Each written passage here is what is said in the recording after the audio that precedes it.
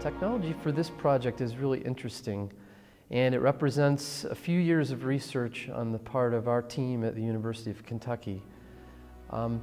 There are several parts of the technology that we've put all together into one system. So for one thing, it's integrated.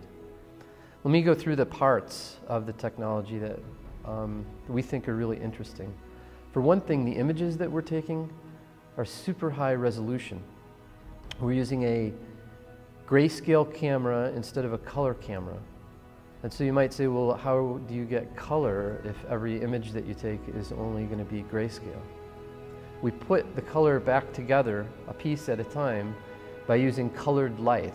So we end up taking 13 or 14 images, and then we use colored light in each of those images so we can reassemble in the end.